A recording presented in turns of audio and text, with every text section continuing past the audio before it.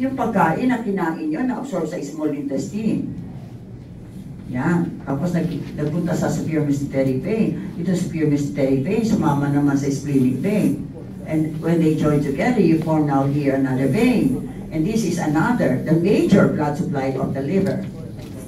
And this is portal vein. Okay? Ano dinadala niya? Pagkain, nutrients. Ano dinadala nito? Oxygen. Sila pareho blood supply. Papunta ang dugo sa liver. Blood supply yon. Pag nagamit na ng liver ang dugo, babalik yun dito sa inferior vena cava. Pupunta yun sa inferior vena cava. Paano siya babalik doon? You have here hepatic veins. Tatlo sila. Right, middle, and left. These are hepatic veins. So yung dugo, papalabas sa liver. And so these hepatic veins are tributaries of inferior vena cava. So if you remember before, the right-sided heart failure, so nandito yung heart ng pasyente. Tapos there's something wrong with the right side of the heart. Okay, na normally, yung dugo sa superior and inferior vena cava, pabalik sa heart. So ito pababa, ito paakyat. But then if you have right-sided heart failure, ang dugo hindi na pwedeng ganyan. Kaya so you have distended neck veins. Yung dugo dito, bababa. Ang una niyang pagpuntahan, hepatic veins, papunta sa liver. So lalaki yung liver. What do you call that? Hepatomegaly. Tapos bababa doon sa paa. You have pedal edema. Are you following? And so you have a right-sided heart failure there. Okay? So those are what? Those are hepatic veins. And then, you have, ano to? Right suprarenal vein. And then, what's this? Right and left renal. The left suprarenal, saan papunta? Sa left renal. Okay? Eh, ano naman itong dalawa na to? Ano to? Gonadal. Pag lalaki? Testicular. Pag babae? Maria. And this is the right, and that is the left. And this is accompanied by, what's this? Okay, so the right suprarenal, right gonadal is accompanied by right gonadal vein. The right gonadal artery is accompanied by right gonadal vein. And the left gonadal artery is accompanied by left gonadal vein. And the left gonadal vein ay saan papunta? Left renal. The right saan papunta? Inferior vena cava. Okay? So gonadal, right gonadal sa inferior.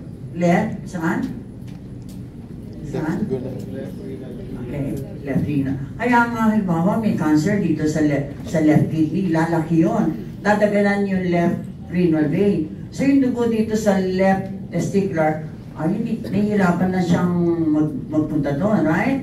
So ang mangyayari na, if you have now here, kung lalaki ito, okay, and then you have the scrotum, you have here the testes, and this now will be your testicular veins, okay? So nahihirapan umakit ng ganyan. Ang mangyayari dito, yung nandito sa scrotum, yung naglalakihan, so kaya para kayong may uod doon sa itaas ng scrotum, you call that varicocele. And this varicocele is more prone to the left side, okay? Dahil din, kasi ang direksyon nitong left gonadal, ganyan. Ang left renal, ganun. Magkaiba yung direksyon. Hindi ka mukha dito ng right gonadal, at saka inferior vena cava, halos pareho ang direksyon nila. Kaya mas mahirap yung flow ng blood dito sa kaliwa. Kaya mas prone ang varicocele sa kaliwa kaysa sa kanan. Right? Okay. So that will be now your abdomen, your thigh, and inferior vena cava. Okay. What else do you see here at the posterior abdominal wall? You see here nerves, autonomic nerves. So there will be autonomic nerves that you see here. Ano ba yung mga autonomic nerves, class? Class, ano yung mga autonomic nerves? Sympathetic at saka para. Saan pa nagpupunta yung autonomic nerves? Ha? Yung autonomic nerves ba, pwede supplyan yung muscles dito, halimbawa itong muscles natin sa upper extremities at saka lower, pwede ba? Hindi. Ang magsusupply doon, somatic nerves, right? So if you have here skeletal muscle from the CNS, okay? Isa lang motor neuron. Okay na yan, magkukontract na yan.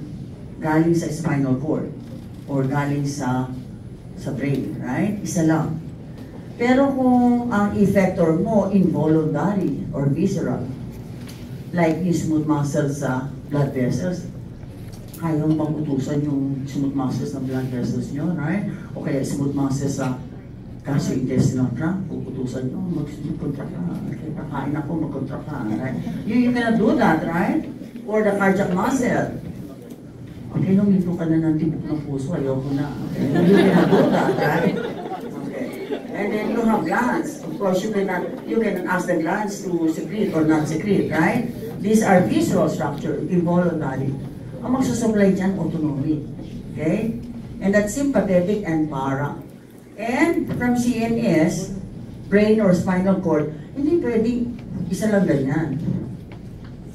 Kailangan dalawang motor neurons. One is preganglionic neuron and the preganglionic fibers, and the other one is postganglionic.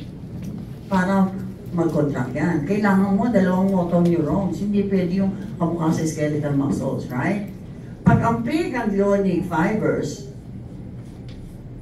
so ang CNS ay brain spinal cord, brain at saka spinal cord. Pag yung preganglionic na yan, ay galing dito sa thoracic and lumbar segment. Sympathetic yan. T1 hanggang L2, sympathetic yan. Pag ang preganglionic galing dito sa brain at saka S2, S3, S4, craniosacral, para yan. Okay? So yung mga sumasama sa cranial nerves, para yan. S2, S3, S4, para yan. Okay? That's why nga, if you have here, for example, your gut. Okay, ito na siya.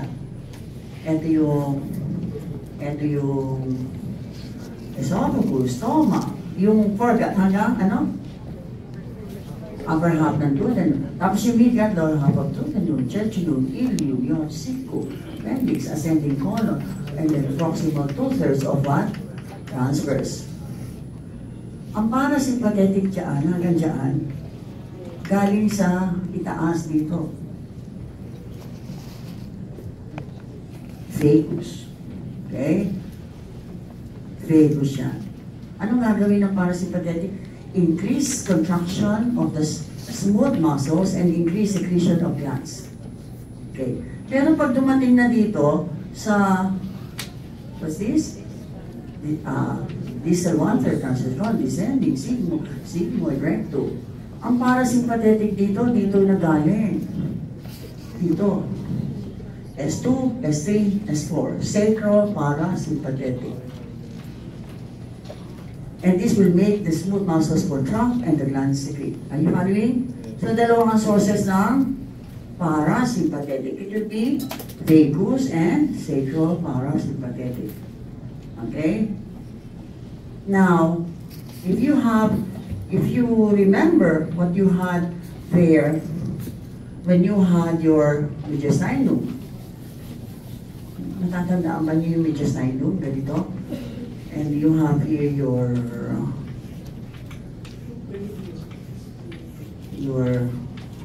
pericardium. Tapos meron dito kayong sympathetic tract, di ba? Sympathetic ganglion, ganyan. Tapos may fibers na gano'n. Ang ngalan nun, from T5 to T9. Greater, tatandaan ba nyo? Greater splanchnic. T10, T11? Yes, sir. Okay, T12? List. Ano malaman yan?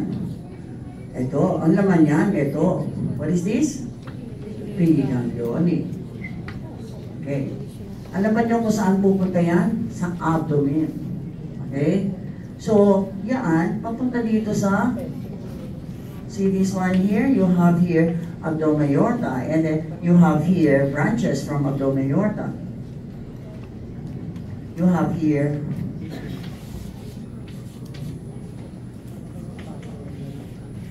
celiac, pubistery. So yung mga splanchnic na yan, alam ba nyo kung saan siya magsisynapse? Dito sa postganglionic sympathetic. Okay? And the postganglionic sympathetic, dalawa ang klase. Yung iba nandito sa harapan ng aorta. Yung iba, kamukha nito, nasa lateral side ng aorta or lateral side ng vertebra. So you call this lateral vertebral, paravertebral sympathetic ganglia.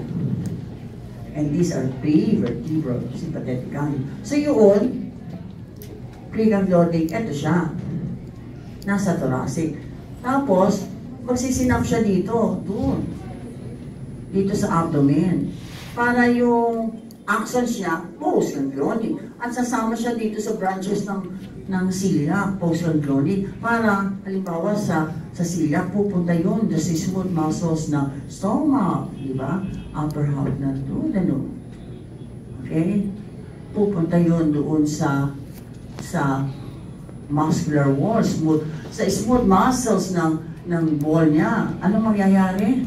Baliktad ng para. Decrease contraction and decrease secretion. Naintindihan mo yun? So dalawa. Yung nandito, yung pinag-aralan nyo dati, preganglionic yun. Pag nandito na, postganglionic, either nasa harapan ng aorta or nasa gilid. Okay, you have prevertebral at saka paravertebral sympathetic. Postganglionic sympathetic fibers. So pag tinignan nyo itong abdomen aorta, okay, you'll be seeing a lot of magulong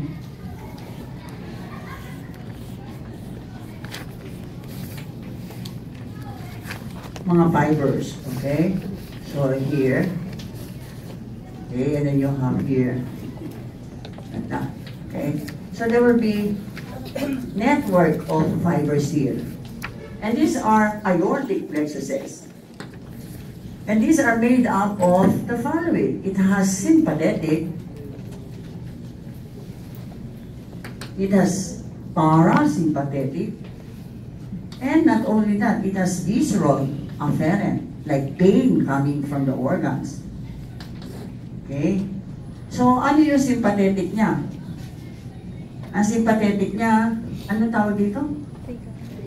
Ano ito? Post. Yung pre, ano to? Yan, galing sa thoracic splanchnic. So, makikita nyo dito yan, nakaganon. So, ang gulo niya, di ba? Tapos, ito naman yung post. Yung axons naman niya, postganglionic, sasama sa branches. So, pre at saka postganglionic sympathetic nakikita. Okay. Eh, yung parasympathetic naman, so ito, pre at saka postganglionic.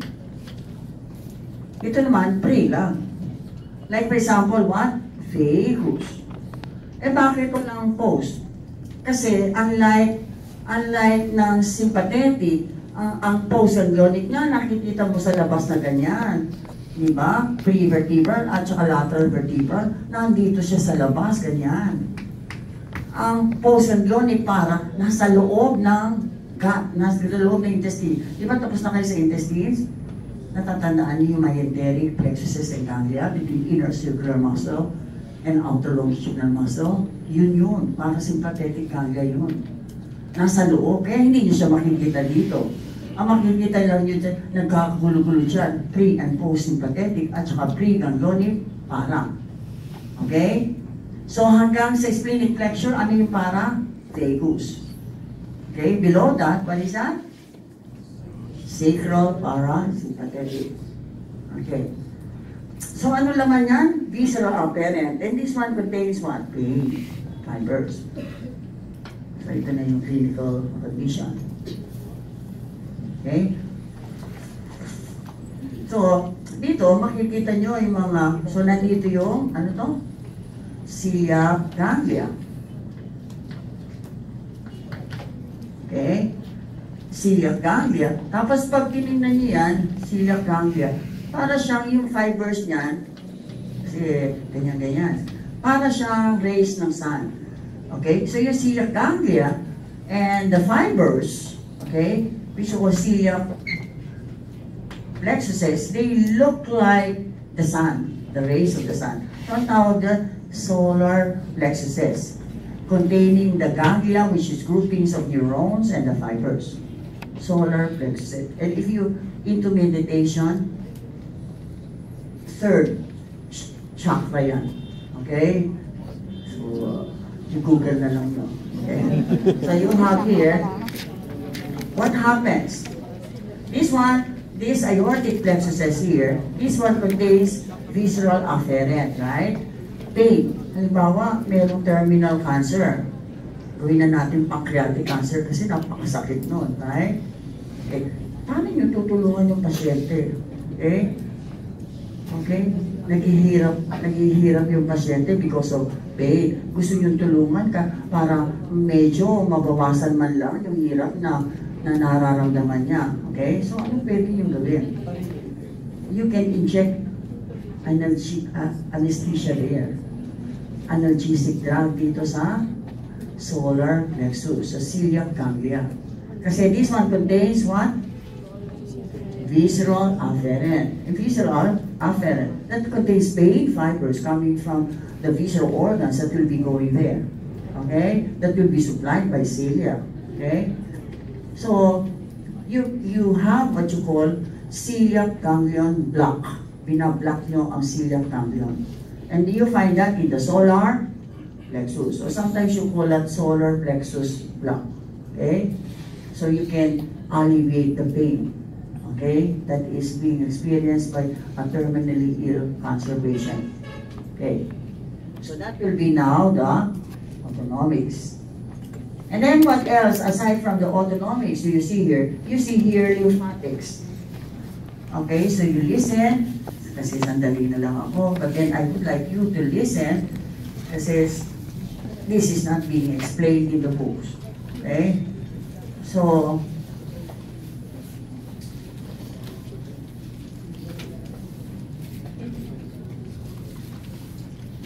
now the smallest of all the blood vessels, you call that blood capillary. So ito yung pinakamaliit na blood vessel. Pangalan ng pinakamaliit? Simple squamous blood capillary. Siyempre, ang laman yan. Siyempre, blood, right? Siyempre naman, alam mo naman ipapalaman yan. Okay. And the fluid there is what? Plasma. Tapos siyempre, may red blood cells. May blood cells doon sa loob. Okay? And then you have here your cells, different cells in the tissues. Siyempre, buhay yung cell na yan. Parang factory yan. May waste products because of the cellular activities. Saan ilalabas niyo doon? Waste products. Waste. Waste. At ilalabas niya yon dito sa interstitial tissue. Alright? Now, itong plasma na to, na nandito sa blood capillary, some of this will diffuse there and becomes part of the interstitial fluid where you have the waste products poured into. Okay? So, yung interstitial fluid ay yung fluid na may nanggagaling saan? Plasma, at doon pupunta yung waste products na ginagawa ng cells activity niya. Okay. Ano mangyayari ngayon sa interstitial fluid? Pupunta yun sa pinakamaliit na lymphatic capillary. So this is what? Lymphatic what? Capillary. Okay.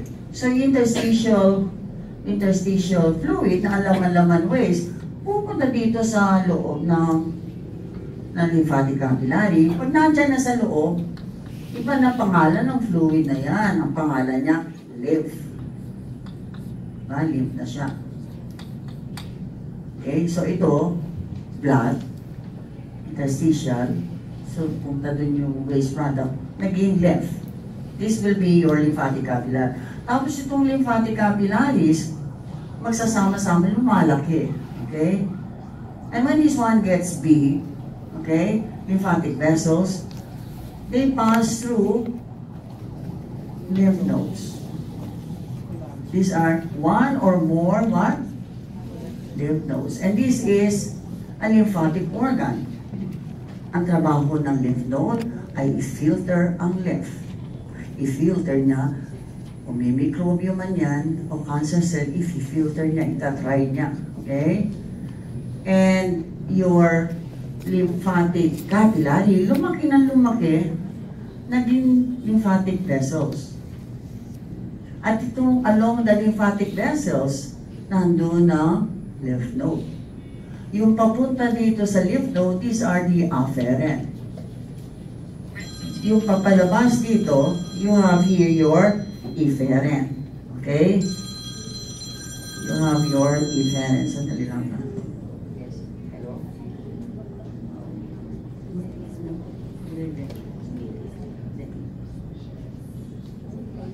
Okay. So you have now here, okay, you have now here your efferent. Okay? Ito yung lymph papalabas. So this one is what? Efferent. Ito lymph papaloob. And this one contains what? Lymphatic tissue. So ang daming lymphatic nodes yun. Ang daming lymphocytes na ganyan. Right? And then inside that, okay, there will be sinusoids. And these sinusoids there, you'll be having phagocytic cells. Okay? Kaya yung lymph, dadaan dyan. Kaya kung may microbium man yan, o cancer cells, okay?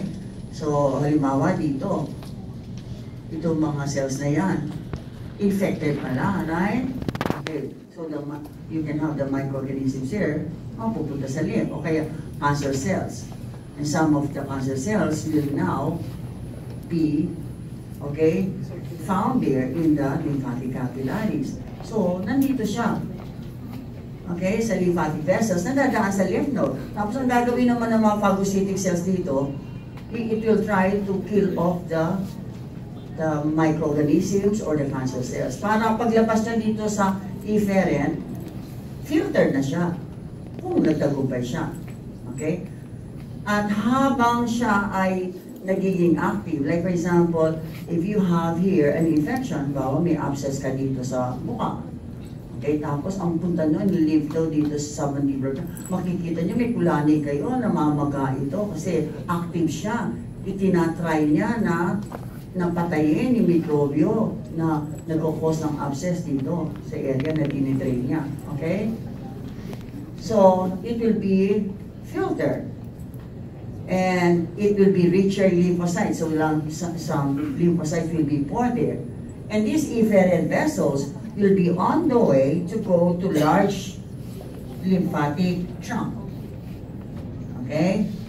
And so these large lymphatic trunk are of two kinds. And if you have the body, all the lymph coming from all parts of the body except the shaded red, okay? They all pass in what you call thoracic duct. Okay? That you studied in the mediastinum. Ito ay nasa likod ng esophagus. At ito ay pupunta sa junction ng left internal jugular vein and left subclavian. Okay? Left internal jugular vein, this is left subclavian vein. Ibig sabihin, yung makakarating na lymph dito sa thoracic duct, dapat filter. Kasi yung lymph sa thoracic duct, ipopor, magiging pati ng dugo na nandoon sa venous circulation because it opens here at the junction to the left internal jugular vein, left subclavian. And this thoracic duct starts in the abdomen as a dilatation. You call this one cisterna chyli. And the cisterna chyli is found to the left of your abdominal aorta at the level of L1, L2. Nandun ang cisterna chyli. Pag akyat niya, nagiging thoracic duct. Nasa likod siya ng esophagus. Okay? Dito naman sa kanan, walang thoracic duct. Ang meron dito ay right lymphatic duct. Okay? Dinidrain lahat yan. Lymph yan. Right lymphatic duct. And this one opens at the junction of the right internal jugular vein and right subclavian. Are you following? Okay. So, mula dito sa lymphatic capillary, tapos lumaki ng lumaki, naging lymphatic vessels. Along the course of lymphatic vessels, may mga lymph nodes. So, yung lymph, dadaan sa lymph nodes. One or more lymph nodes bago pumunta sa thoracic duct o kaya right lymphatic duct. Tapos yung lymph naman doon, ipopor saan? Bloodstream. So, dapat filtered siya. Okay? Paano nga kung may infection, mikrobyo, o kaya cancer, at nakarating dito sa lymphatic capillary, lymphatic vessels. Pagdating dito, may cancer cells pa rin, right? Okay? So, ang mangyayari niya, i-distribute niya sa buong katawan niya, yung cancer cells. So, you have metastases in so many remote areas there. Or if it's infection, anong mangyayari? You have infection of the blood. You have septicemia. And of course, that will be a serious condition, right? Okay. So, that is important. Now, there is a condition which you call elephantiasis. Okay.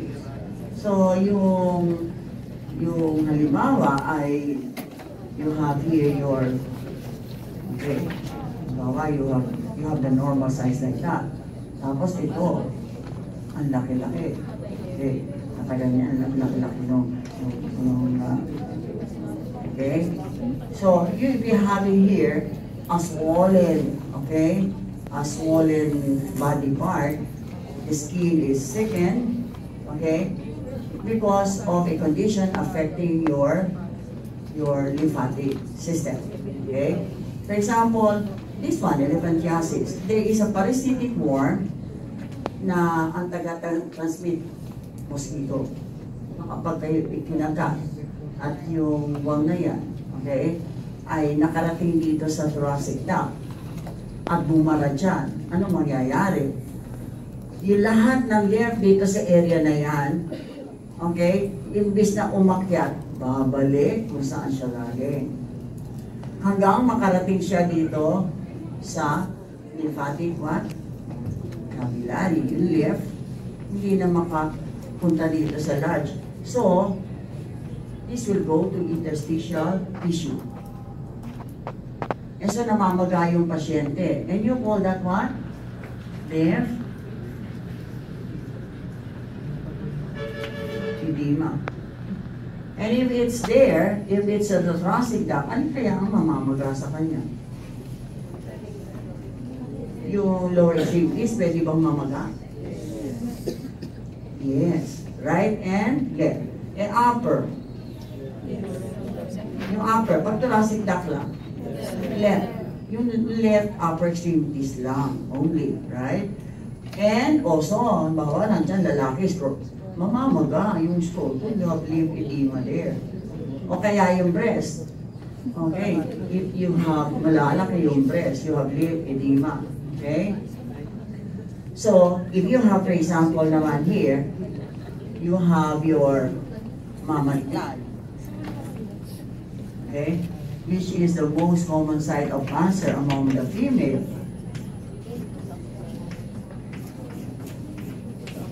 Okay. And you know that 70% of the lymph coming from the mammary gland, ang punta niyan, axillary lymph nodes. Okay? physically that's anterior, axillary lymph nodes. Diyan, most likely, pupunta ang cancer. Okay, if ever there is cancer in the mammary gland, most likely dyan. Okay? Kaya nga, kapag maliit pa lang, microscopic pa lang ang cancer, okay? Like me, I was diagnosed as breast cancer 1994, 25 years. Okay? So what I'm trying to say is, it's not a death sentence. But the catch is, you have to detect it early. And only the patient will be the best person to detect it early. Kasi ikaw kumakapa ng breast mo, maliligo ka, right? And you know what is not there the month before. Okay, it's right after menstruation. And so here, dun sa right side ko, it's 2 centimeters. So malaki siya, right? And so ang ginawa, okay, tinanggal yung, dito sa left side ko, it's microscopic. Okay? It's microscopic. So ang ginawa lang, tinanggal lang yung left breast. Nagpa-reconstruct ako class, kaya meron din ako. Okay. So here, you have here your, it's microscopic. So ang ginawa niya, tinanggal lang yung breast. You call that simple mastectomy. Okay? Pero dun sa kanan, malaki siya, 2 cms. Okay, so ang ginawa, tinanggal yung mammary gland, pero kumuha din ng axillary lymph nodes. Ang axillary lymph nodes, mga 3 po yan, 4 na po. So, kukuha siya ng mga halimbawa, 15. Okay, tapos titingnan kung nag-spread na ba yung cancer doon. Kasi ako, negative. Kaya maganda yung prognosis. Ibig sabihin, nandun lang sa mammary gland. Okay? Kasi pag nandun na, ibig sabihin, nag-metastasize na doon. Yun ang unang pupuntahan niya usually. That's why my sister who just died last year, may mga axillary lymph nodes. Pero wala siyang mass sa breast. But then, in UP, since yung mga, and it was carcinoma, it's cancer, and most likely, yung mapupunta sa axilla galing sa breast, so she was treated as breast cancer. Eh, metastatic na yon, right? Okay, sabihin nag-spread, wala na sa breast. Okay. So, what you do is remove this, and then remove samples of axillary lymph nodes. If it's negative, the better the prognosis. Okay? Ang tawag doon, modified radical mastectomy. Pag tinanggal lang yung breast, it's simple mastectomy. Okay? Now, if you, for example, remove, sometimes what happens is, okay, if you remove your axillary lymph nodes, okay, pati yung lymph nodes na galing dito sa upper extremities, kung minsan natatanggal, right? Natatanggal din. May mga parte. So what will happen is, if you have lymph nodes there, and these are afferent, papunta dyan, efferent, so tinanggal mo yung lymph node, yung mga galing dito, yung mga afferent, wala na siya pupuntahan. So ano mangyayari sa lymph na nandito? You'll be having namamaga itong upper extremities na yan. You have what? Lymph edema. Follow? Okay. And there's one thing also. If you have, for example, here, this one is the scrotum, and this one is the testis. Ah, this is Maria. And then you have here your abdomen aorta, formicula. Okay. And then you have here your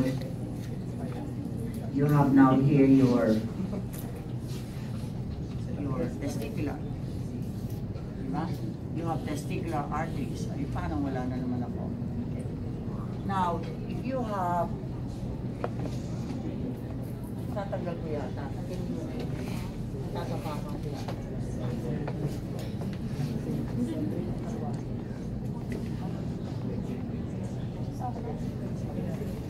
Okay. Parang wala. Okay. here.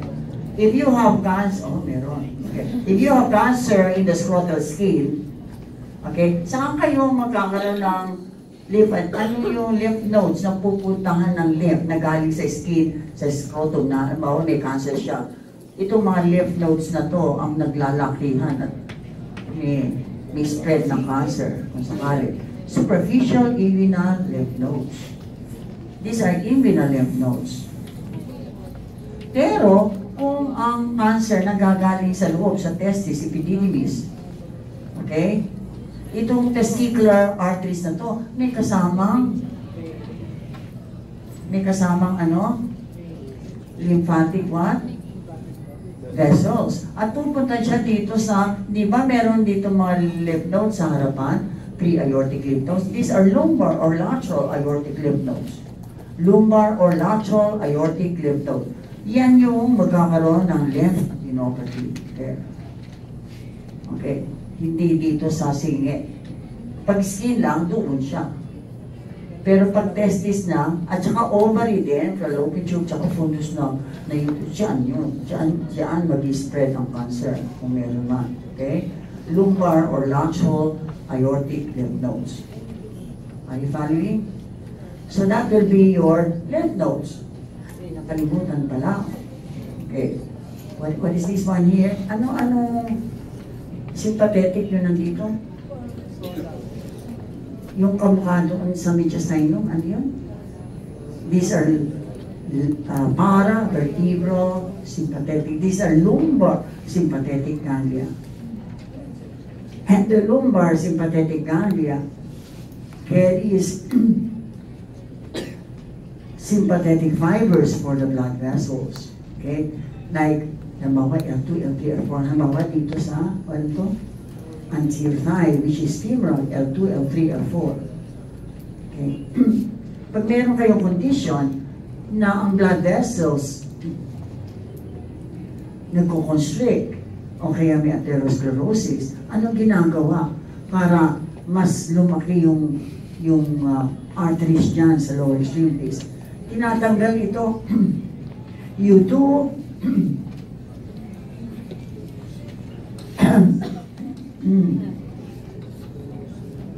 lumbar sympathectomy. Pag tinanggal appendix, ang pangalan? Appendectomy. Tinanggal ang mamaligyan? Mastectomy. Right? Ito, pag tinanggal ang lumbar sympathectomy, okay, like those that will be going to the thigh, it's L2, L3, L4, right?